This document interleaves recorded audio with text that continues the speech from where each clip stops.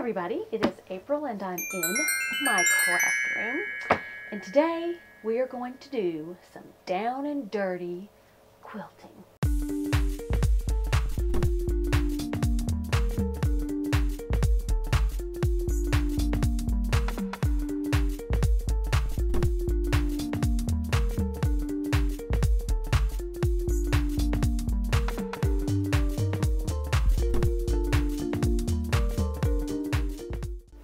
My granddaughter carries with her to daycare a blanket, and that blanket has Jimi Hendrix on it. I have no problem with Jimi Hendrix at all, but for a 5-year-old girl, she should be carrying unicorns or rainbows or Minnie Mouse or anything. No, not anything. I am taking matters into my own hands, and I am going to replace the Jimi Hendrix blanket with something more appropriate for a 5-year-old girl. I'm going to whip up a quilt. It's going to be a panel, a backing, no binding, and I'm thinking I'm going to put a little bit of a special touch on it. And I will show you that when I get to that point. So let's get started. Let's get down and dirty.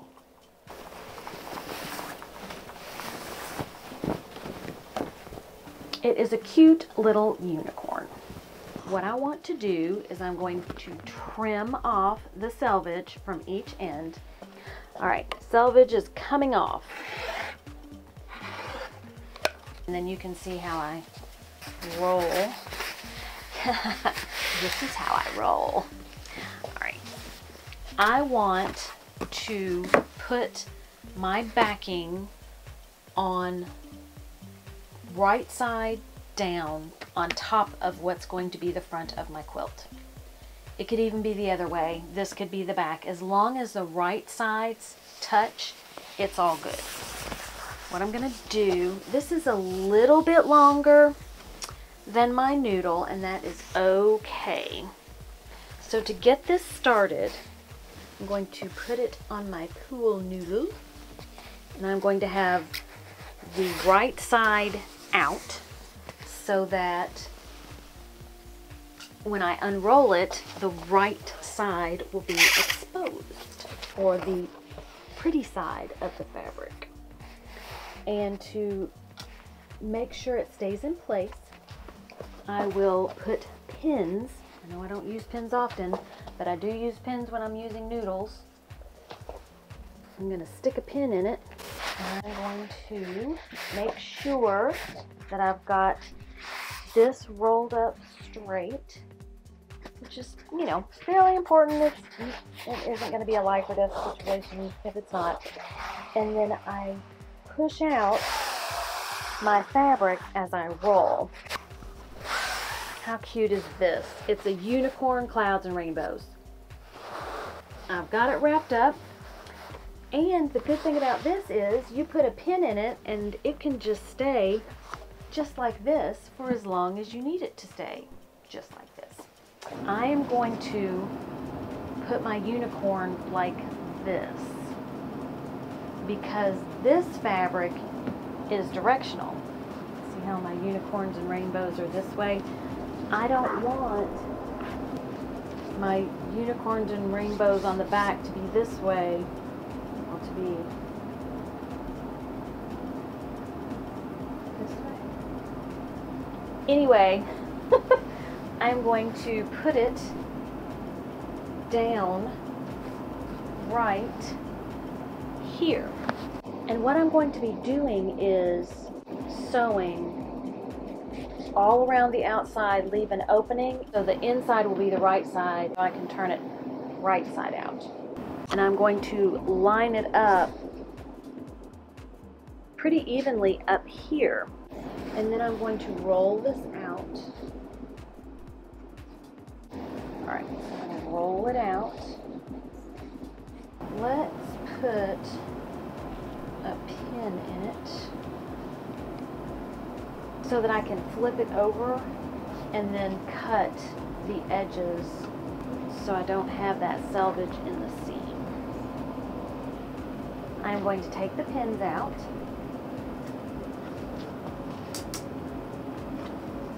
And I'm going to cut away the excess fabric.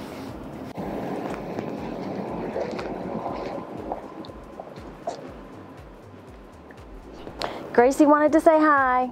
Hi. All right, dude, I gotta do my pool noodles. No, you're not laying down here, dude. Ah, you can lay down right there.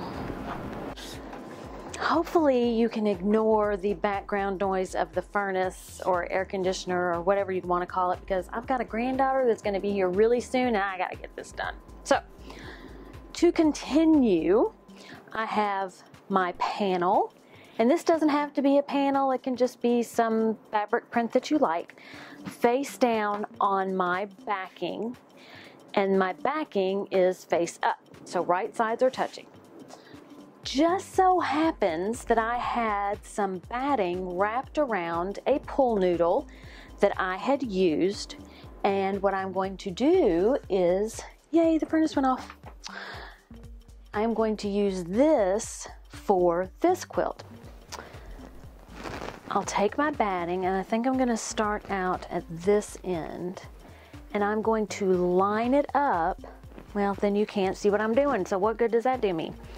You're going to line it up with the edge of your panel, and batting is sticky, so you want to be careful to kind of place it. I'm just going to kind of, you know, smooth it out and try to get the majority of the overlap on this opposite side.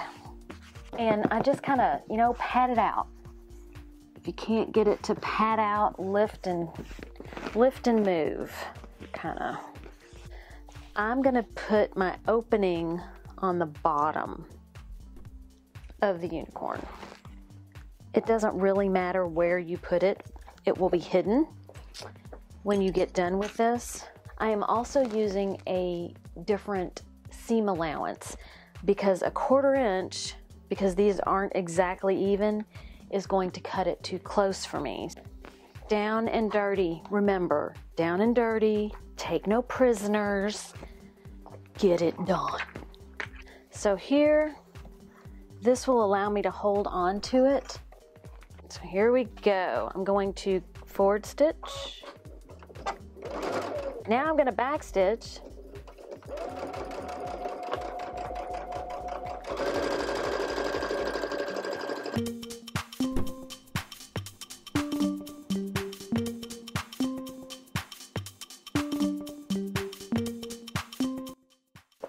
Full disclosure, so I was sewing on this side, but I could feel that my batting was quite a bit back from my fabric. Okay, so here you can see, you know, batting is back here, and you want to make sure you get your batting and your panel.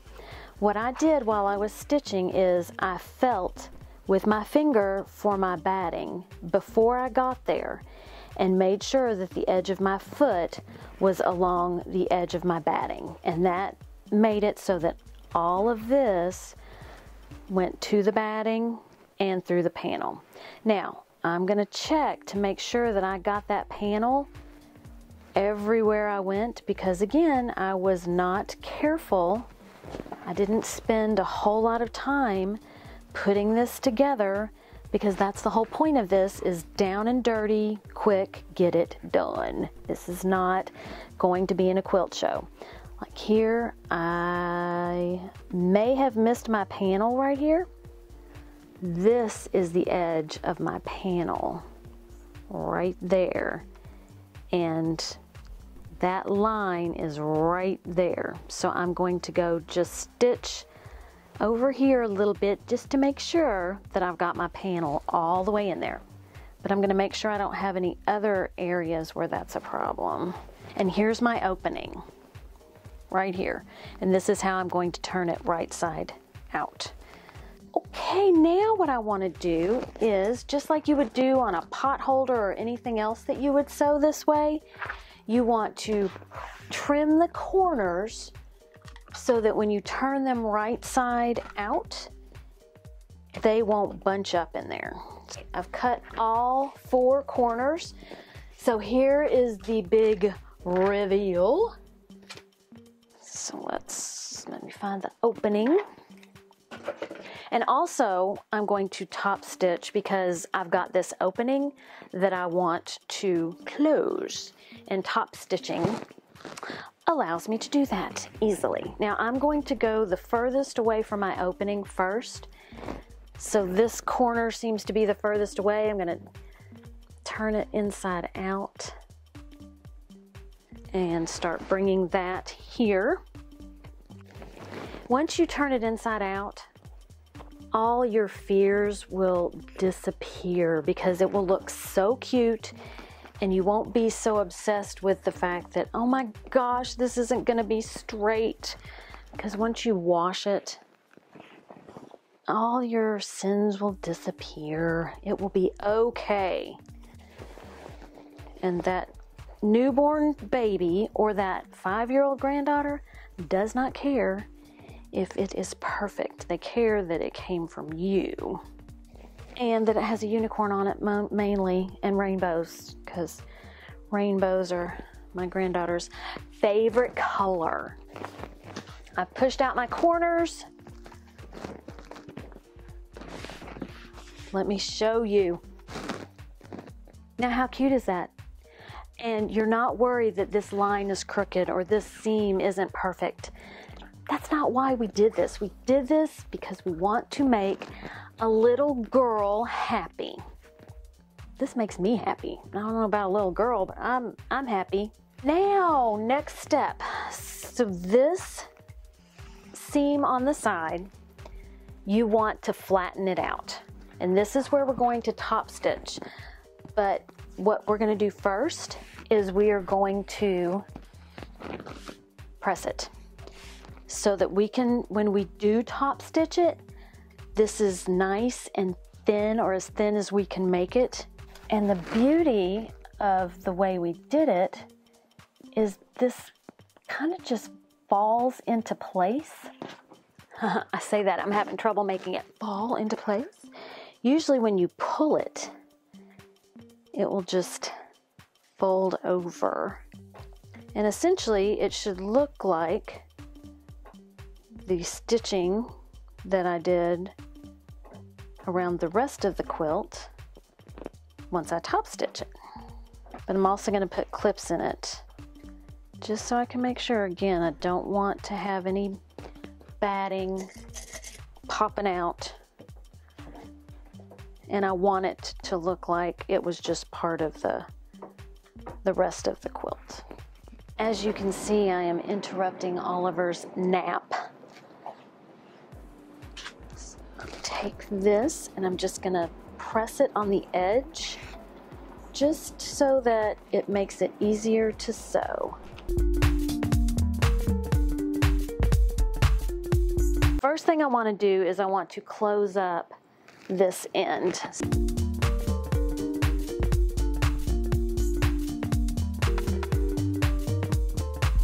I want to warn you that when you decide that you want to do something quickly, Murphy's Law kicks in.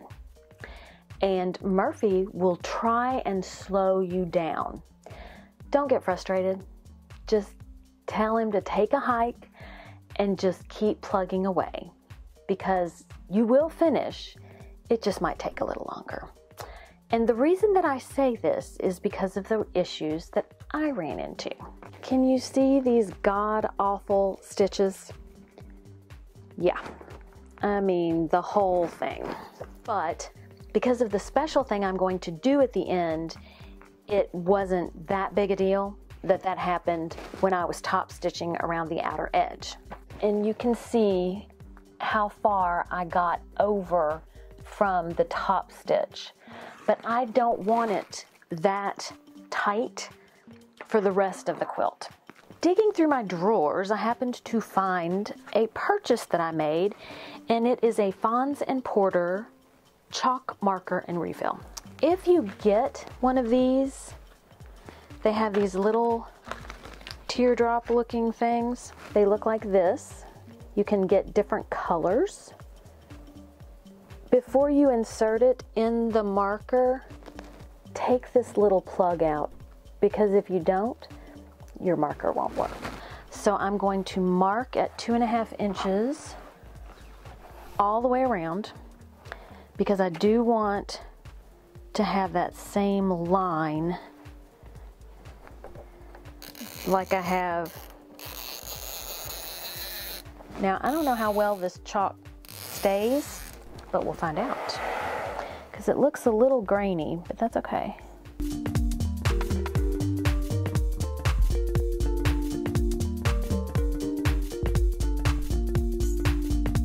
All right, I'm gonna go sew.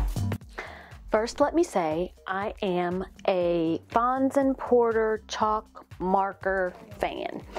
I thought I may have yellow on my front. I don't even see any on the front of me. So, and it's on here long enough that I can follow the line. So, on the Fons and Porter chalk marker. So I've sewn all the way around and through the middle. Well, my lines going this way. Now I need to do my lines this way. First, I want to point out, so if you look here, it is all puckered right through there. So what you have to do as you are sewing, you have to push your fabric towards the needle so that there's just a little bit of fabric that gets pulled back, because essentially with the walking foot I am pushing all of my fabric down towards the end of this. Because I turned this inside out, there's nowhere for it to go. Here she is. Now for my surprise. Just to give this a little extra special something, I am going to put one of my favorite things on the edge, and that is chenille. I just have a little bit of chenille. I went to Hobby Lobby, and this has been a while back. Normally their chenille is $8.99. I just happened to be in the clearance section, and they had reduced it to 89 cents. How could I possibly resist 89-cent chenille? I did leave one for somebody. I'm a little embarrassed to say, but I bought a whole bunch of chenille. Now I have to choose the color. So I've got this green, which would be kind of a contrasting color. I've got a darker pink, yellow. Yellow would be okay. Or lello, as my granddaughter calls it. Here's another blue. I always do pink. I'm using lello. Chenille is very easy to apply. I am going to put it on the outside edge, on the front, and on the back. And that's why I wasn't concerned with my stitching on the back, because I knew that I could cover up with the chenille and you wouldn't even know that I had stitching issues. And you just lay it down on your quilt. I'll start it here, and I am just going to match the edge of the chenille to the edge of my quilt, and then sew it all the way around. And then when you wash it, it gets all fuzzy. So let me attach this, and I'll be back. My quilt is done. If there are any quilt police watching this video, you didn't see anything. I straight line quilted. I added the chenille, and as you can see, it chenilled across the top and the bottom. I put it on both sides. So it kind of makes the edge special since I didn't put a binding on it. And it took probably longer than it took me to do a 3-yard quilt. But I blame Murphy on that because I was in a hurry, and whenever I get in a hurry, something always happens. I had my problems with using my walking foot for the first time on my machine. I had some ugly stitches that you saw, but it all worked out, and I have a cute little quilt to show for it. I also used that same technique where you put right sides together, sew around the outside, flip it right side out, close it. But this time I used it on Anna and Elsa. Anna and Elsa, Elsa and Anna. But I put Minky on the back. I did not put batting in the middle. Diane and Dee and I had a discussion about that. Diane said do it, Dee said don't, and I decided not to, and then we found out Dee wasn't really even sure what Minky was, but that's okay. I've made a blanket with flannel and this soft fabric on the back, and it turned out just fine. I also practiced my feathers. I did do a top stitch, and then I stitched where the border lines were on the fabric panel, and here you can see where I did some of my feathers. Now, of course, I crossed over once, and it's at the very top, and I also made my feather look more like a moon, of course, at the very top. Why I couldn't do this below, I don't know, but there you have it. Or you might not be ready to take on a full-size quilt.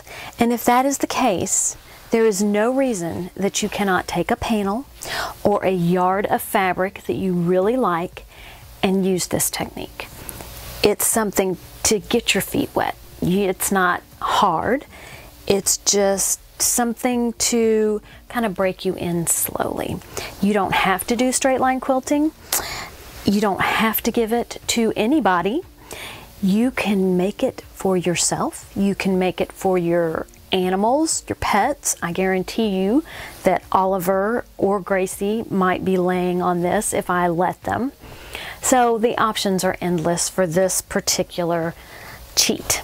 I'm going to call it a cheat. It's when I say quilting, it's kind of cheating, but it could be your first foray into quilting, and you may find that, ooh, you know, I can do this, so maybe I can make blocks and piece them together and then put batting behind them and that kind of thing.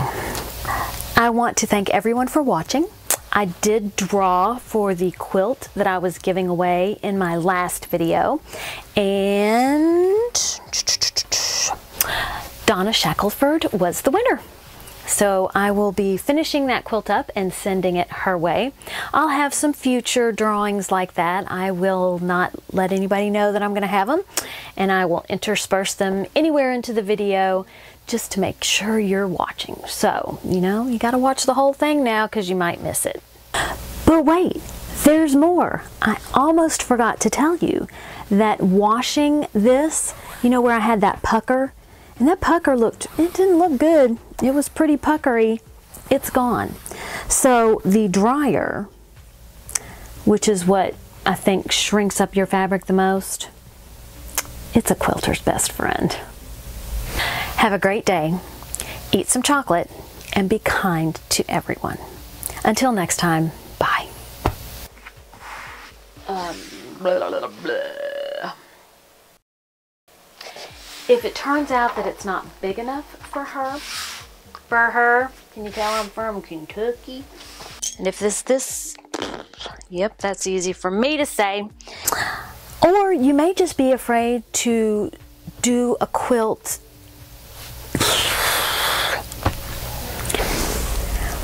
Okay, that's it really.